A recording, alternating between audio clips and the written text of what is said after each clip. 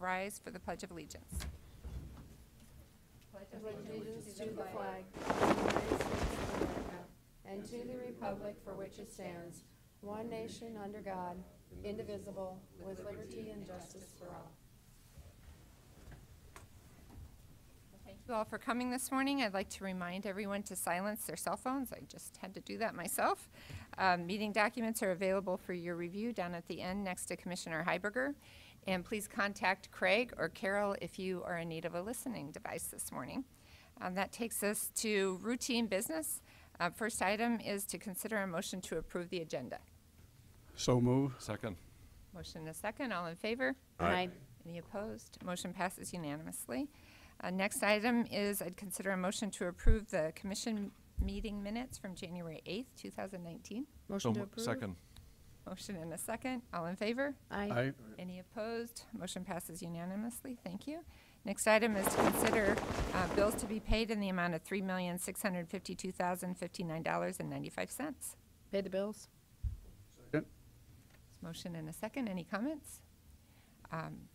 All in favor? Aye. Any opposed? Motion passes unanimously. Thank you. There's a number of reports for your consideration this morning. First item is the Public Defender Advisory Board minutes. Second is the Register of Deeds official statement of revenue collected December 2018.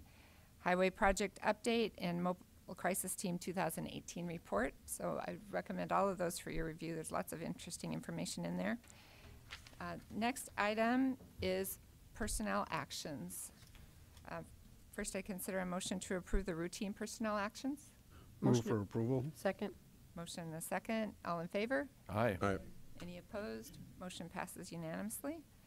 Second is a briefing on the creation of a senior deputy state's attorney position. Good morning, Donna. Good morning. We're here today to brief you on a proposal to create a senior deputy state's attorney position on the 2019 state's attorney roster to be fully funded by the highway department and for the attorney to be dedicated to only handling highway matters. We are not here today seeking action today, so I don't have a proposed resolution before you today. I am here simply to brief you and to address any comments or questions that you may have. The need for this position exists due to the volume, the magnitude, and the complexity of the legal matters that our office handles currently for the highway department. Highway has a number of projects going into 2019 and thereafter in which are time sensitive and need immediate legal attention. Because of that, and because Highway does indeed have funds available to pay for the position of a senior deputy state's attorney, we are here proposing that such a position be created. The attorney we would envision would be handling all of the right-of-way negotiations, all the acquisition negotiations on behalf of the county on the number of highway projects, again, for 2019 and going forward after 2019. So they'd be handling all of the right-of-way acquisition. If right-of-way acquisition negotiations prove to not be fruitful, the attorney thereafter would be handling any condemnation proceedings in court and handle the preparation for trial and the trials themselves. They would handle all of contract reviews for Highway, so all their professional service agreements, any of their vendor contracts. They would provide legal assistance on RFPs and competitive bidding processes and provide all the legal support in that regard as well. They would also handle the array of other matters that are handled by our office currently in regard to Highway, which would range anywhere from employment law to collections matters. So that is the proposal, to have the attorney handling those type of matters. The attorney that we would be seeking for the position would be an attorney that does have some years of experience because we do not believe that this would be a position suitable for a new attorney to handle because of the sophistication of the legal work that would need to be handled on behalf of the county, on behalf of Highway. So again, the position itself would be funded by Highway, so it would be budget neutral. The Highway Department would provide for the salary and benefits for this employee. Are there any questions or comments? Anything that anyone has a question on? Commissioner Karski? First of all, we're not lawyering up for any legal action that we're taking, but so much of what the Highway Department does is so time sensitive with contracts and getting bids out and being able to process things so that we do enter into a very favorable and competitive bid environment is a lot of this. And help me with the numbers, or correct me if I'm wrong, Donna, but the Highway Department already on a certain level reimburses for legal time that your office provides to the Highway Department, correct? They do. So they do contribute a certain percentage toward the salaries of the 3 deputy state's attorneys that are currently in the civil division of the state's attorney's office. We contemplate that contribution though would no longer be in effect once this position is created. But currently, the Highway Department does provide a certain percentage toward the salaries of the deputy state's attorneys in the civil division. So that at some point, I don't know how many years ago, the county did recognize that there is a certain need and volume originating out of Highway, and that so there was money allocated toward the state's attorney's office that they reimbursed to the state's attorney's office to compensate for that high volume. Commissioner Heiberger? A couple comments. One, I think most of us know that the state's attorney's office space is at a premium and there is no space for this position, and so the thought is to house them full-time at the Highway Department. And so then the supervision would still be the state's attorney's office, even though they are housed at the Highway Department. Aaron McGowan would be responsible for this attorney.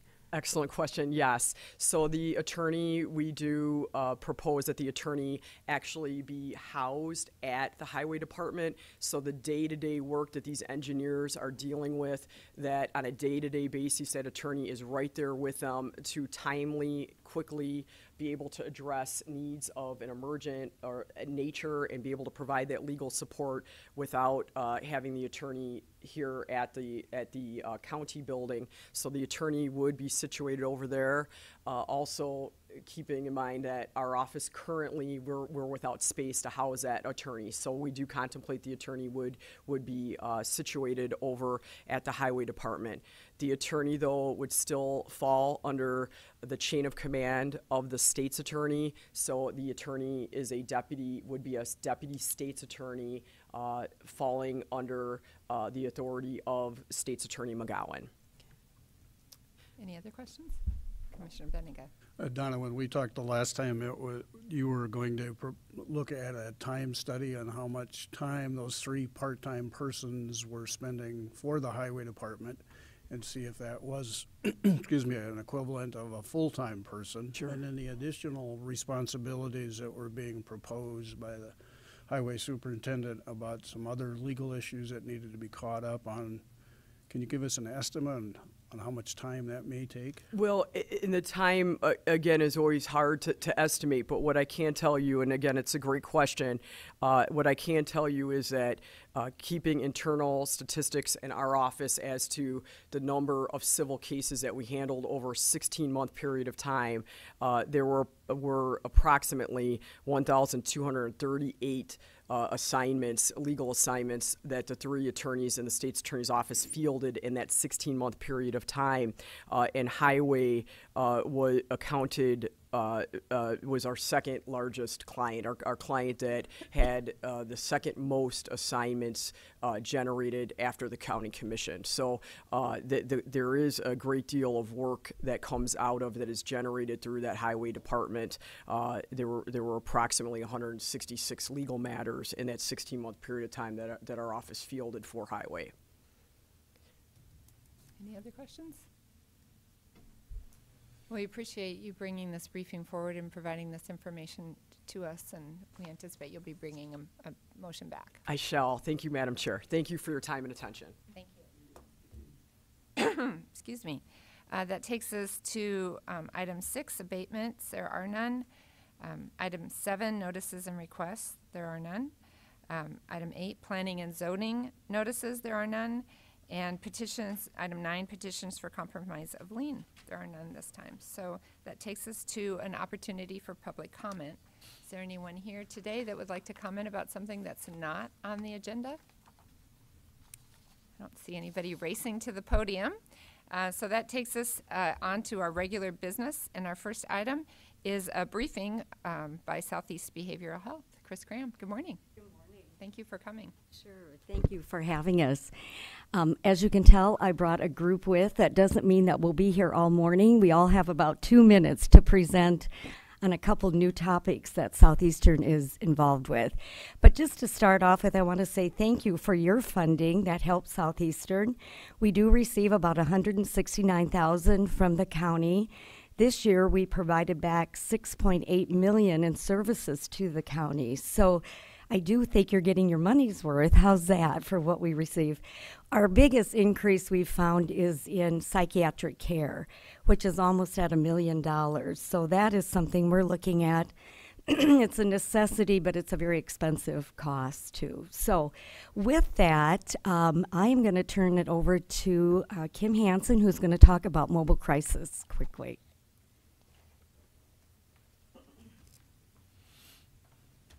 Good morning. Morning. So I'm really just going to talk about our statistics this morning because I know that we have a limited amount of time. In 2018, the mobile crisis team received 544 calls. We responded to 506 of those calls. 38 were declined. 428 were first-time callers. And our diversion rate continues to remain over 92%. Diversion meaning that persons successfully remained at home without being involuntarily hospitalized. This year, our numbers for males and females was right about the same, 253 and 252. The highest number of callers are Caucasians, and then we continue to remain in that 21 to 30 age group as our highest number of callers, with the 31 to 40 being the second highest. And that has stayed very consistent throughout the years.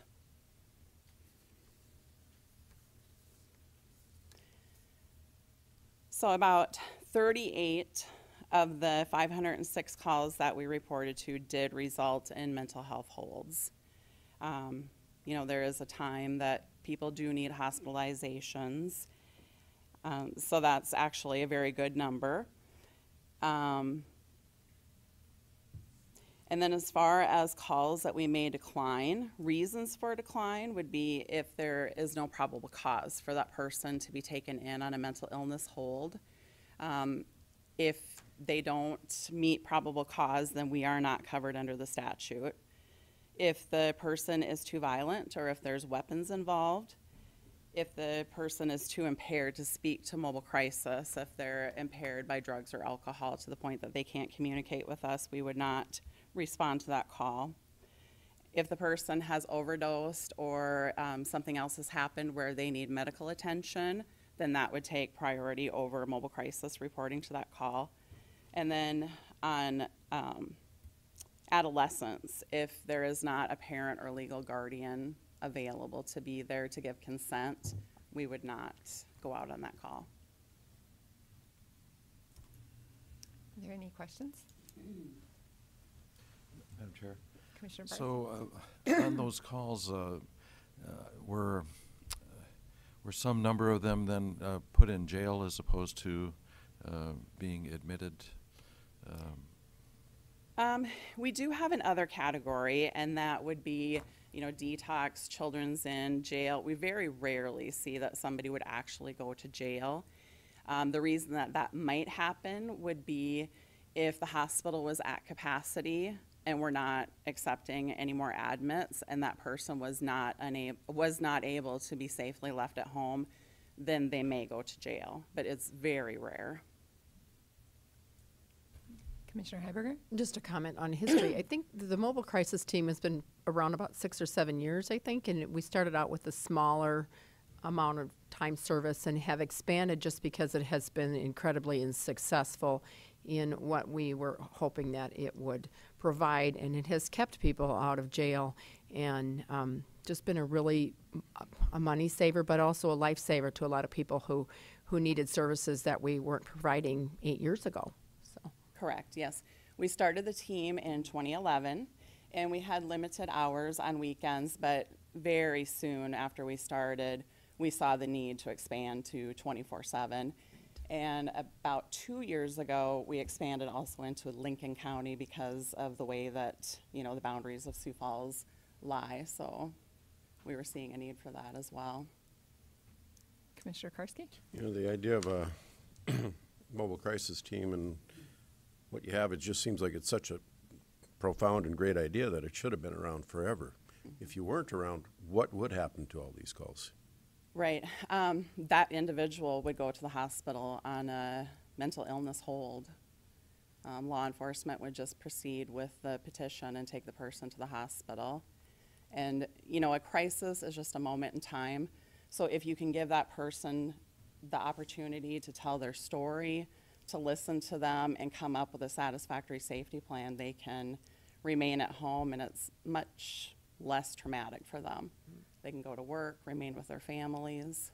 And from what I understand from my work with the triage project, a 3-hour stay in the emergency room, which is probably where a lot of these people would end up, is about $6,000. And if you do the math, just and I hate to make it all just about the money, but what you're doing is saving, the taxpayers of Minnehaha County just a lot of money and helping people work through a tough moment in their lives. So, it just makes so much sense. So, thank you. Right. Thank you. Any other, Commissioner Benega?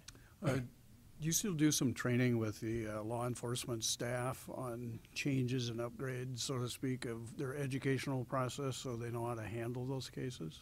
Yes, and then twice a year there is a crisis intervention training offered, and Southeastern plays a very large role in that training. It's a 40-hour course for law enforcement. Thank you.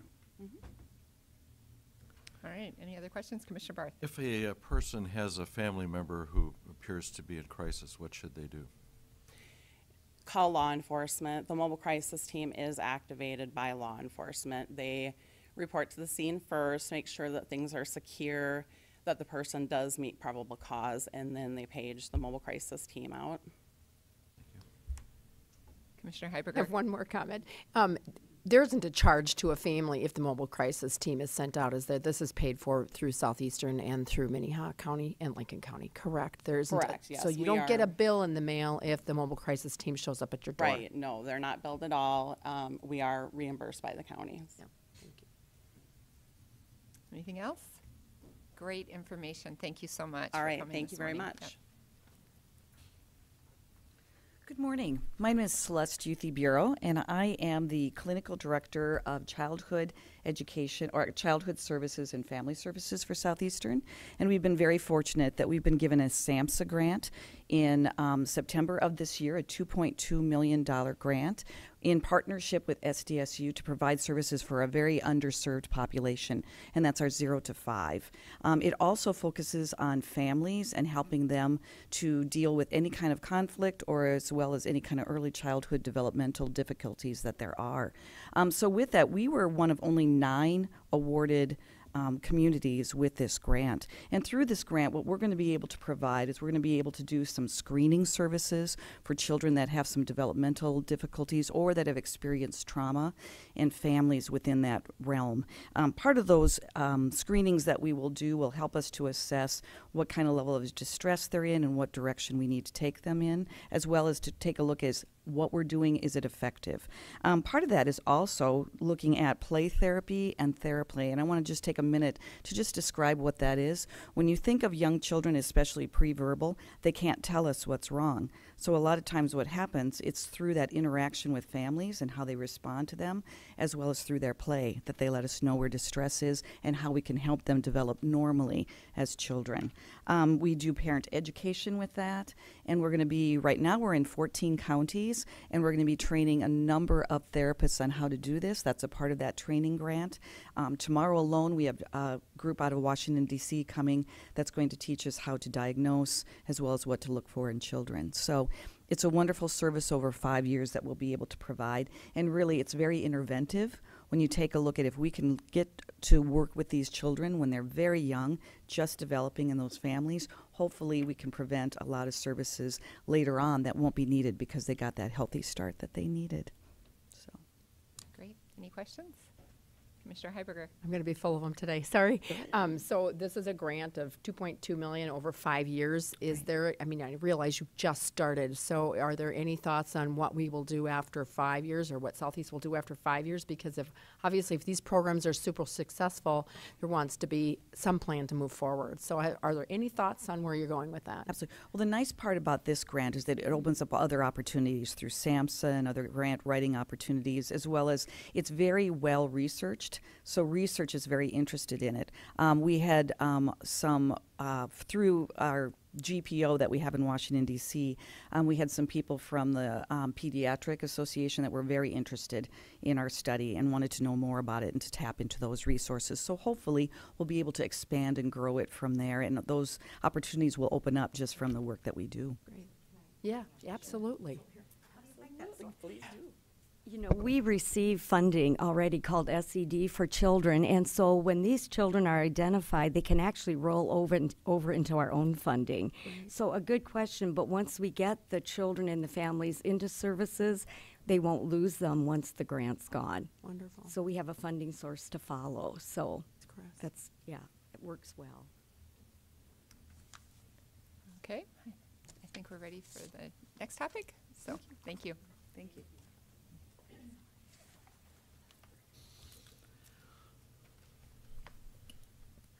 Sorry. Hi, I'm Debbie Faiani. I'm the care specialist and alternative sentencing worker for Southeastern that's been housed over at the Public Defenders.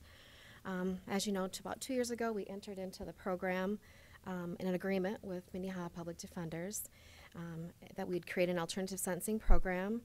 This program provides clients with mental health and chemical dependency concerns with early intervention through referrals through community-based programs. Some of the benefits of this program has been increased rehabilitation, reduced recidivism, increase the client's economic self-sufficiency. They get to keep their jobs, pay child support, keep their SSI benefits, their housing. It also reduced costs of the incarceration of the county and the state by getting the person treatment versus incarceration. In the last 2 years, we completed 347 evaluations. This includes mental health and chemical dependency evaluations. About half of the evaluations were done in the jail, in which we support other agencies as needed. In 2018 alone, we had 161 referrals. Of those referrals, we had 107 of them had evaluations, which led to about 32% of them receiving services through Southeastern Directions for Life, either through our care program or through outpatient services. So when, I'm Karen with Adult Services at Southeastern. So when Debbie is able to find that they meet criteria for serious mental illness, that opens an array of services for these individuals. That includes case management at our 5th Street location. The case managers can help them find all kinds of resources, get them to appointments, those sorts of things. We also have 7 psychiatric residents who are able to see these clients, provide medication, and we have medication management through our pharmacy that's located at Fifth Street. We are able to include them in group therapy in our CD program, where they can be involved in recovery support groups.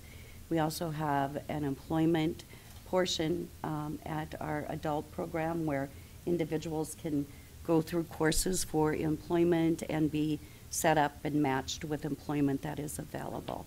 We also have a benefits specialist at Fifth Street, which is an individual who can help people get SSI or SSDI if they are eligible. And I also wanted to talk about a grant that we got recently. We're pretty heavily involved with our specialty courts here in Minnehaha County. And through a partnership with South Dakota Housing, we just recently received a $300,000 grant for 2 years that's going to help us in getting people housed, people with a felony on their record who might not normally be able to get into housing. We can help them with the rent for up to 3 months. We can guarantee if there's going to be damages after their stay there that we can repair that. So just wanted to make the commissioners aware of this recent money that we got to help people with housing. Thank you, Karen. Just for purposes of our minutes, could you please give your full name? Oh, sorry, Karen Chesley. Thank you so much. Are there any questions for Karen? We really appreciate you coming this morning and all the work that you guys do throughout our community. It's great to have you come in and remind us of all the things that are available for people. Sometimes you hear about what's not available, but because of you, there are a lot of services available for folks in our community, so we thank you very much. Commissioner Heiberger? I have one more follow-up comment, and that was just about the Public Defender's Liaison. That happened, I believe, 2 years ago, and I was on their Advisory Board. their Public Defenders Oh yeah, Advisory I was on their liaison. I was their liaison at that time when they came in, and actually Minnehaha County is not paying for that service. Southeast Behavioral has come in and offered that service to us at no extra expense, and it was something we had talked about, at least on our liaison board, about that. You know, it would be great to have a social worker in our office, and then here Southeast came in and provided it, and it has been another very valuable service that we've been able to offer that helps you get people connected. So just thanks for continuing to help us out. So. Commissioner Karski. I don't know, the right place or right time, but just a shout out. Debbie, you have a little program coming up next week. Do you have extra invitations? I do. For the rest of the commission? We got some this morning through the Public Defender's Office, so if you could leave some, that would be great. I will do that. Thank you. Thank you. All right. Well, thank you again for coming this morning. That takes us to item 11. It's to authorize the Minnehaha County Sheriff's Office to purchase a 2019 Grand Caravan under the state bid contract. Good morning, Lieutenant McGovern. Good morning. I'm Mike McGovern. I'm a lieutenant in the jail. Jail budgeted $23,050 for 2019 for a new transport vehicle for our fleet. And the state bid from Wagner Auto and Pier is $22,464. That includes the base price as well as power driver seat and lumbar support. This vehicle will be used for warrant pickups, for transporting inmates to outside appointments.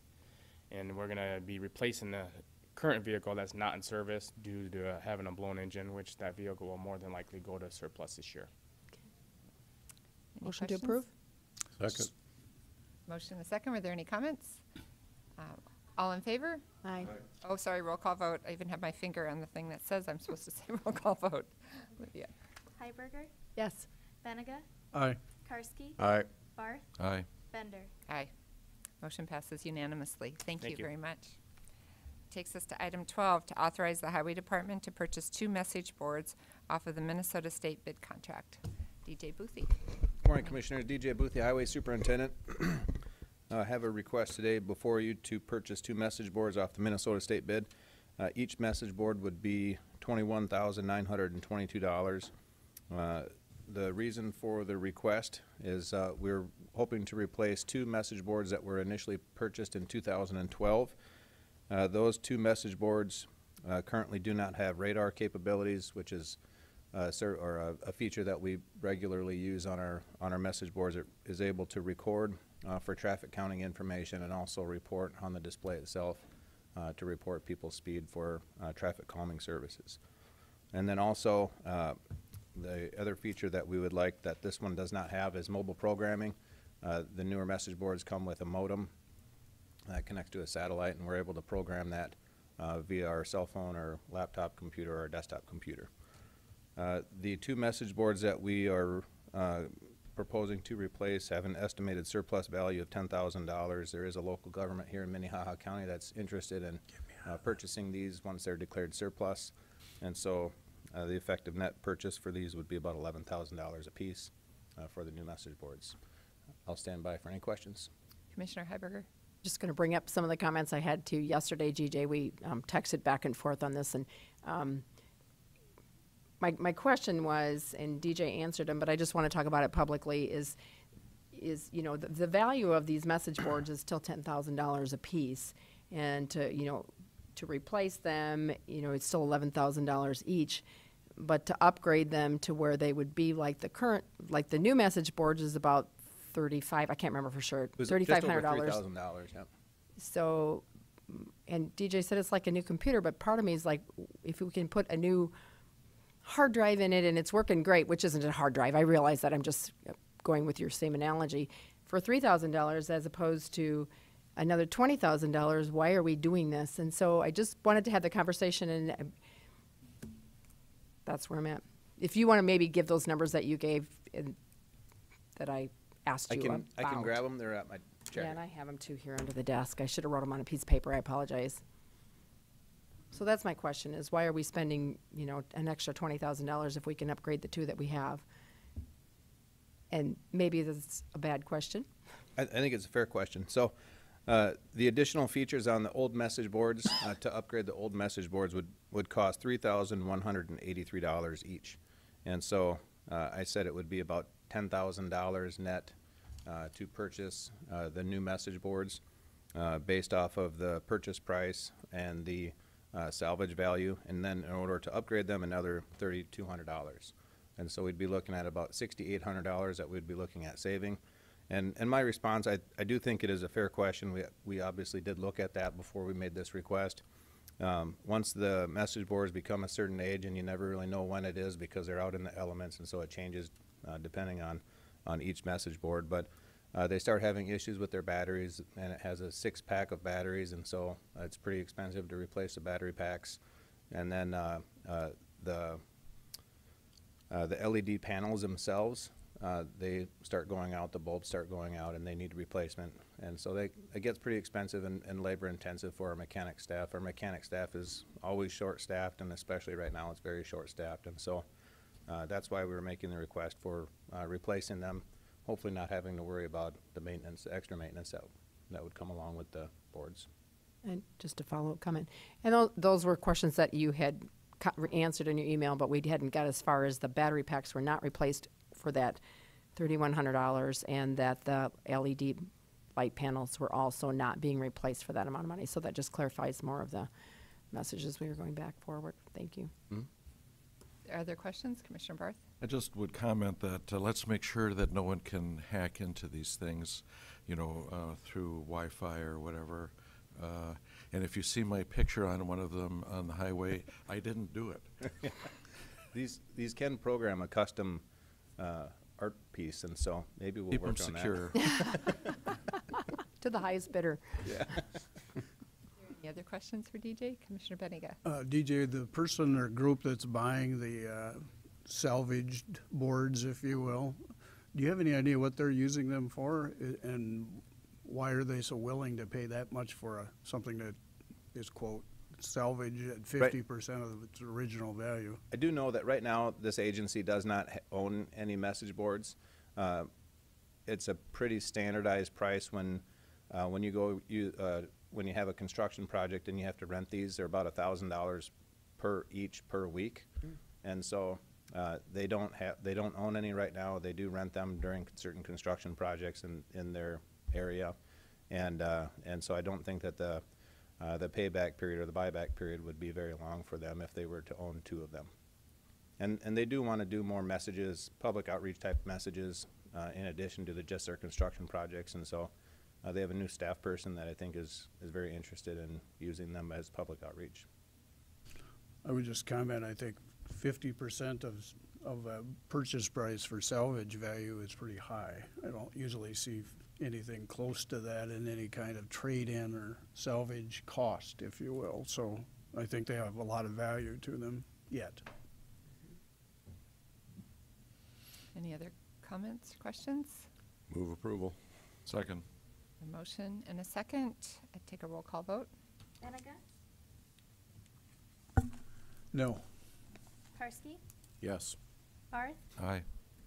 Heiberger? No. Bender? Aye. Motion passes 3-2.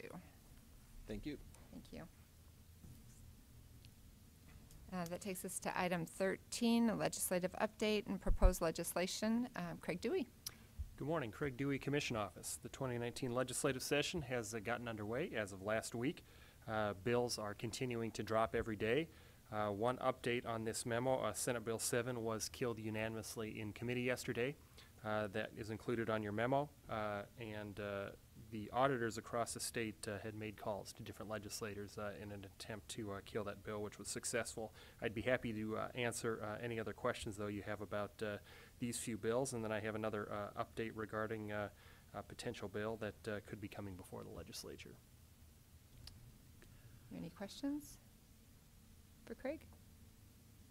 If you want to go ahead and give the update. All right, the next bill that we have in front of us here is a bill that Commissioner Barth and Senator Wayne Steinhauer from the Hartford area had been in conversation about, and it deals with creating the authority for imposing a civil penalty of $50 for each day of an ordinance violation, and that money could be established, or that fine could be established by the county, and then the monies collected would be deposited into the county general fund, as is practice with past pieces of legislation, as far as the commission taking steps to approve position for or against a bill. I wanted to bring this before you to get your thoughts and input on it.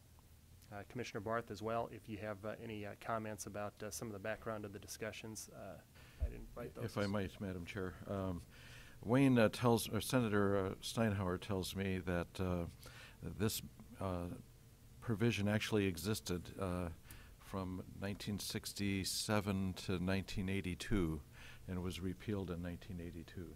We don't know exactly why, but as you know, we had a lengthy problem with one of the junkyards over by Hartford, and we really had no sanction until we were finally able to get an injunction through the state's attorney's office to have them cease operations, and it was a burr under the saddle for the town of Hartford and their chamber and even the neighbors in the Brower subdivision. And this would, and we wouldn't have to impose this fine, and it's the kind of thing I think we could forgive if they made a good faith effort to clear it up. But right now we don't have the power to sanction them in a quick manner, and Senator Steinhauer feels the pain. Commissioner Heiberger? I've just a couple of questions that have come to light. Jeff and I have talked a little bit about this too. Who's going to be collecting the money? How are you going to enforce the collection? And, you know, is it going to go on somebody's tax bill, because then it would be easier to enforce, but are you going to have somebody that runs up $5,000 worth, or, you know, that'd be a lot, but even $500 and $50 fees, and then how are you going to enforce the collection of it? And then if we're going to forgive it, it's like, I think I would be really curious as to why it was repealed in the first place. I mean, if it's easy to say, oh, we're going to put a $50 fine on you, but if the guy doesn't pay it in anyway, how are we going to enforce it? Are we going to have the sheriff come out and, you know, and serve papers on them? And then is it going to go in the courts? And are we going to add more costs to the county by the expenses? I'm just asking questions because I honestly don't know either. Are we going to add more expenses in the end as we try to prosecute somebody who didn't pay a $150 fine?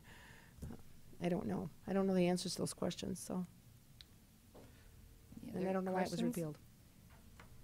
No, I'd ask the same question. I mean, there's obviously a reason if it was repealed in 1982. It seems like that wasn't that long ago that information should be be able to be discovered. And so it would be helpful before we made a decision on whether we support or don't support this bill to have some of that information, you know, whether there's things that we're not actually foreseeing that led to the bill being repealed. Commissioner Karski? I guess I'm not under the impression that we're being asked to support it or not support it, but it's very interesting questions. I'm thinking to myself, well, this ought to be interesting to see how this plays out and how, I mean, this is a statewide issue, how our legislators ask the same questions if they do and how that all happens. I appreciate the information, and I wouldn't be ready to, you know, throw my weight behind supporting it or opposing it, but it is an interesting conversation, and I know that when it comes to code enforcement issues specifically, we do have, I mean, other than the weight of saying we're going to clean it up for you and send you a bill, this might add a little bit, but, you know, the logistics of enforcement are going to be intriguing, to say the least. So interested to see how this plays out. If I might, on a slightly different subject, I was contacted yesterday by another state senator about, well, it was Stace Nelson, contacted me about making the state responsible for defending inmates in state penitentiary penal institutions who commit crimes there. As you know, when we had the murder of Mr. Johnson at our penitentiary, we paid for the defense. Well, apparently the area where Senator Nelson represents, where Springfield is, they had like 23 prisoners caught with marijuana, and I don't think there's 23 lawyers there at this point, and so it's a biting issue for his constituents, and for whatever reason he decided to contact me about it. Okay. Thank you for the direction on the bill. I will continue to work with Commissioner Barth in terms of answering those questions that you were seeking answers to. Okay, thank you very much, Craig.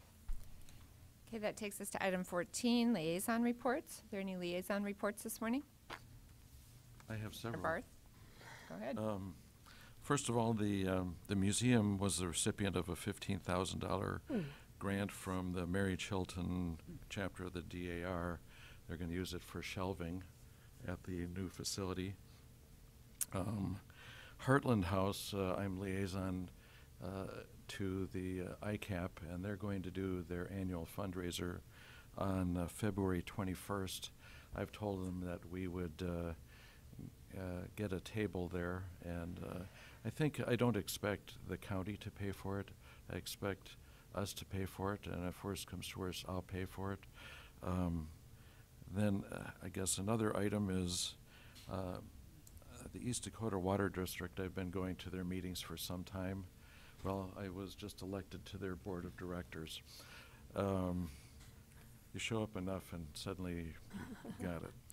And last night I went to the Minnehaha Conservation District meeting along with our state's attorney representative was there.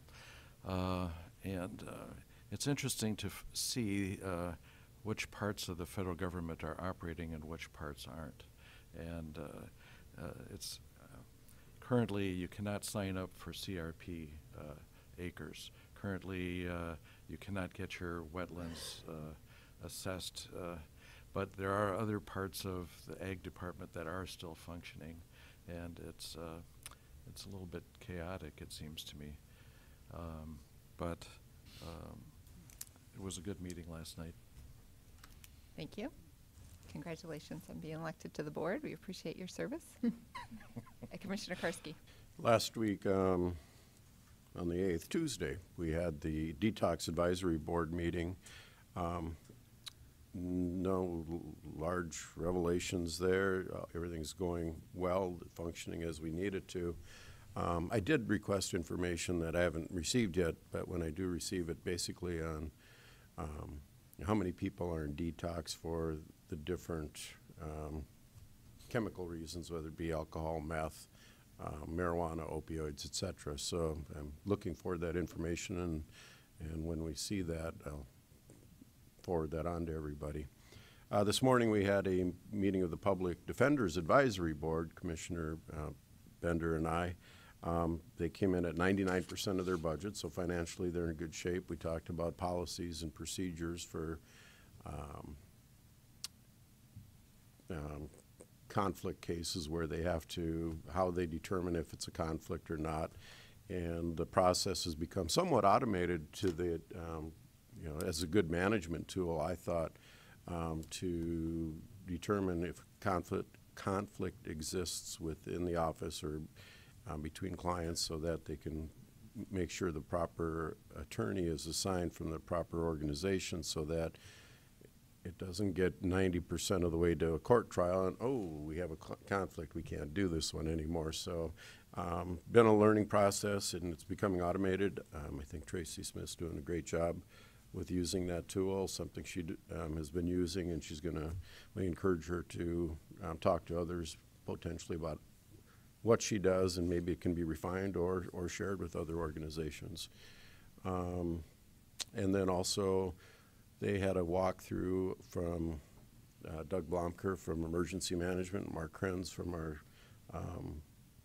facilities, and they're going to be making some changes over there for security and that type of thing, and for handicap accessibility entrance. And Tracy thought it was a great thing to do to bring them in, and she really valued the input they had, and are going to be implementing things at a very minimal cost to for staff security and just for public service.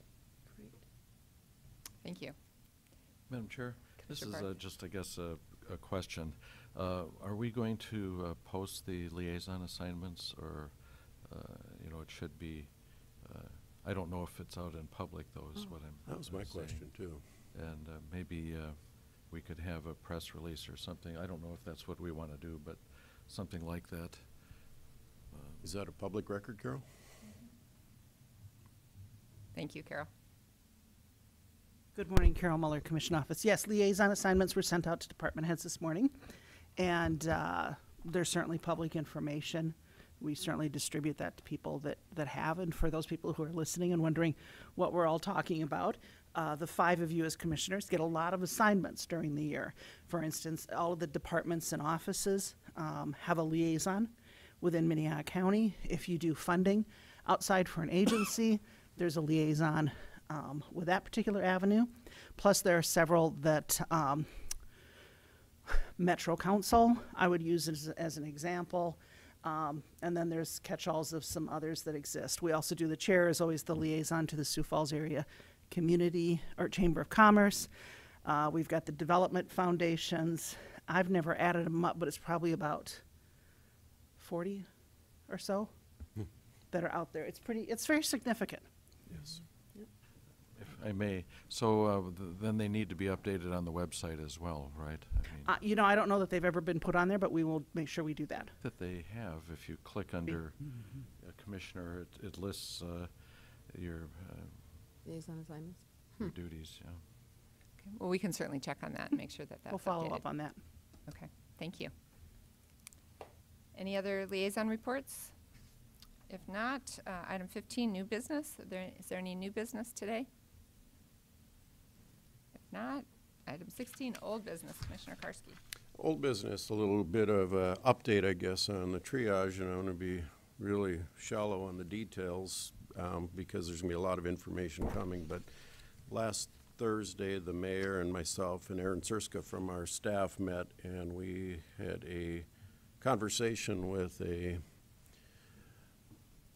expert, I guess, a national expert, on bringing them in, and it's going to be funded through some of our health care organizations, significant funding from them to bring this person in to take the work of the policy committee and, you know, conceptually all the things that we've decided what a triage center should look like, and build the blueprint so that we can open the doors. You know, we have a definite time frame, we have specified requirements of what this expert, this champion is going to do for us. There'll be more information coming. We're going to be funding it through, like I said, using the mayor graciously volunteered to have it run through his legal staff for the contract and the funding to go through the healthcare, through the city's budget so that we can make this all work.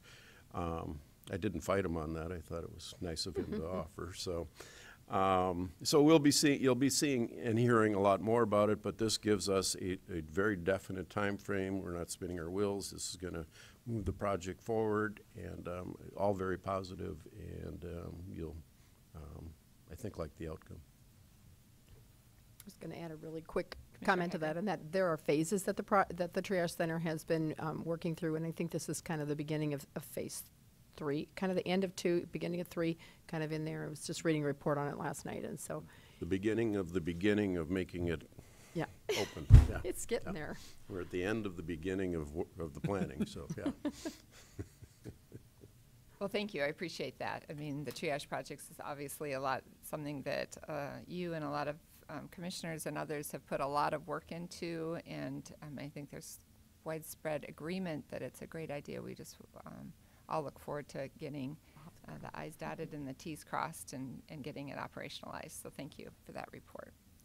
Anything else, Commissioner? I just want to make a comment about last week we were briefed on some IT-related issues with tax distributions and payments, and I do know for a fact that IT, the auditor's office, the treasurer's office, worked extremely hard in getting this problem solved, and have done an excellent job of almost concluding all those processes. So I appreciate the extra effort that they have put into this point to make that work. I would certainly echo that. I know that it was done in what seemed like record time. From the report we got on Tuesday, I think you had that all solved by Thursday, so thank you very much. So incredible turnaround to make it happen, so thank you. Okay, anything else in old business? We have no executive session today, so I would entertain a motion to adjourn. So moved. Second. Motion and a second. All in favor? Aye. Aye. Any opposed? Motion passes unanimously. Thank you.